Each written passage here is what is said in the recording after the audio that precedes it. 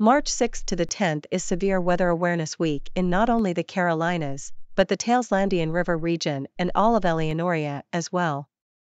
The drill will be conducted Wednesday, March 8, at 9 a.m. Public schools, state and local emergency management, the South Carolina Broadcasters Association, and others will participate in this annual event. The purpose of the drill is to test communication systems, safety procedures, mitigation processes, and whatnot. We here at Dravenberg Academy are aware of it, and the announcement will be made by Miss Madson right after I finish telling you guys. The drill is conducted in close coordination with the South Carolina Broadcasters Association. The State Superintendent of Education is encouraging schools statewide to participate. South Carolina has received a waiver from the Federal Communications Commission to use the tornado warning product on NOAA Tone Alert Weather Radio when the drill is conducted. During the drill, the National Weather Service will use the required weekly test code, RWT, during the drill. Tailslandia River Regions and Eleanoria's Broadcasters Associations are partnered with them, and both of them are aware of it. Here's what you need to know during the drill. We'll cut the camera to Miss Akabana's class to discuss. Then back to my class, where Miss Madson will tell us that the drill will begin. Take it away, Ashley. Thanks, Jenny. At home, get indoors to a pre-designated shelter area such as a basement, storm cellar, or the lowest building level. If there is no basement, go to the center of an interior room on the lowest level, closet, interior hallway, away from corners, windows, doors, and outside walls. In an office building, hospital, nursing home, or skyscraper, go directly to an enclosed, windowless area in the center of the building, away from glass and on the lowest floor possible.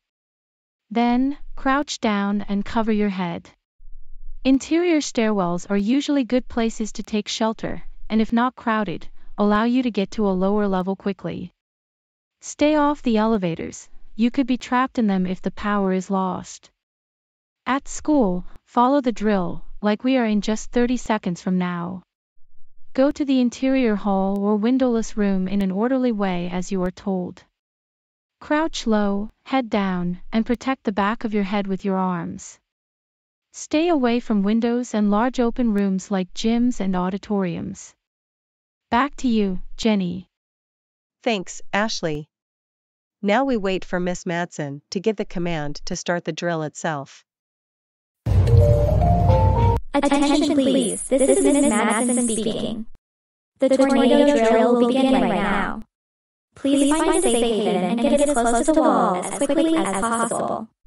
Once you're safe haven, get as close to the wall and get in a position where debris may not hit you directly. To repeat, the tornado drill is officially commenced. Get in a safe haven, close to the wall, and in a position where debris won't hit you directly on target. Dave will give you the all-clear command once it is safe to return. Alright, you heard what Miss Madson said. Let's go in the hall, get as close as we can, and get into a safe position where debris won't directly come at us like we dodge bullets. Kendrick, Aiden, Myron, and Thomas. Y'all did great getting in your safe haven. Good for you. Same goes for you, Mau Mau, Bucky, Don Quixote, and Bertram. Bertram, you protected your snail friend Raimundo as well. Zach, you never pouted over a thing about it. What a successful job. Now we wait a minute for Dave to give the all-clear command.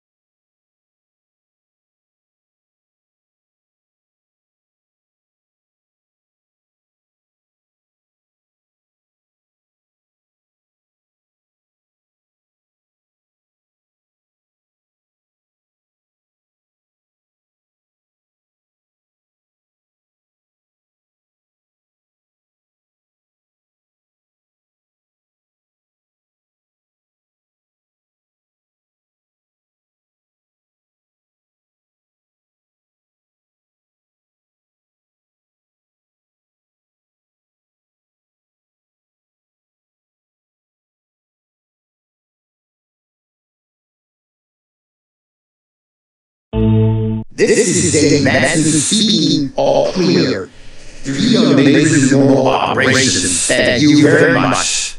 Good job, everybody. Awesome job, everyone. If you guys have anything to say about the drill, do not hesitate to ask in the comments. Thanks for watching, and we'll stop the camera before we get everyone back in the rooms.